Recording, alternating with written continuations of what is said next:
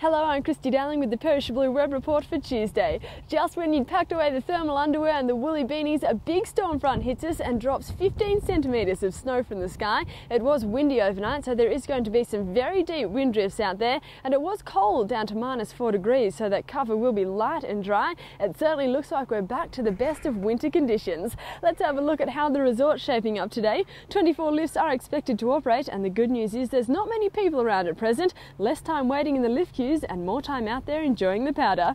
There is going to be some awesome stuff in amongst the trees. Those that don't want to brave the elements will find some stashes around Leichhardt T-Bar and Powder Ridge. They don't call it Powder Ridge for nothing. Off-piste near Air T-Bar is going to deliver the goods today as well. The Ground runs will be sensational. Riders can check out Bloody Mary at Guthiga, Side Saddle at Blue Cow or Snowy Trails in Perisher. 2 terrain parks are open along with the Super Pipe and Tube Town, and there will also be plenty to celebrate today as the Spring Carnival continues. These snowfalls are actually expected to clear by this afternoon, so we may even be able to get out there and enjoy all this snow and be able to see where we're going, which would be a bonus. Then fine and sunny conditions have been forecast for the rest of the week. I'm Christy Dowling at Perisher Blue.